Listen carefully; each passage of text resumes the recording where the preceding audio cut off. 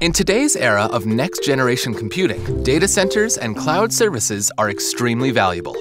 The estimated value of the combined data center and cloud services market is over $92 billion and rising. Cloud services can be grouped into three categories: infrastructure as a service, software as a service, and platform as a service. Under the infrastructure as a service model, the service provider owns, houses, and maintains the computing and data storage hardware necessary to support business operations. The client then pays the service provider on a per-use basis. Key examples include Rackspace and Amazon Web Services. Under the software as a service model, the service provider hosts an application in the cloud and makes it available to customers over a public or private network.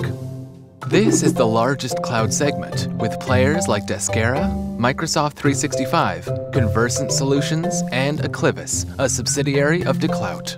Finally, under the platform as a service model, the platform vendor provides templates to developers who then build software applications to be delivered over the cloud. This is the smallest cloud segment, but is growing the fastest, with predicted growth in APAC of 54% by 2019. Examples include Google App Engine and Microsoft Azure. When valuing these companies, it's important to consider their stage of growth.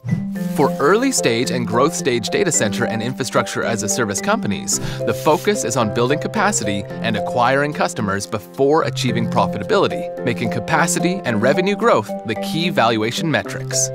In the later stages, as these companies achieve significant scale and customer traction, revenue growth, EBITDA margin, and profit margins become relevant valuation metrics.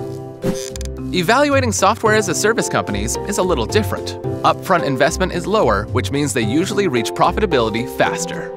In the early stage, the focus is usually on building capacity and customers. Key metrics include the number of customers and revenue.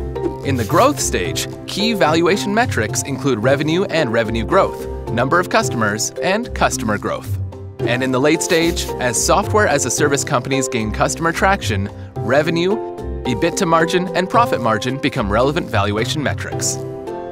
Those are the basics about investing in data centers and cloud services companies. To learn more, visit sgxacademy.com or download the digital research paper at sgx.com/digital sector. And good luck!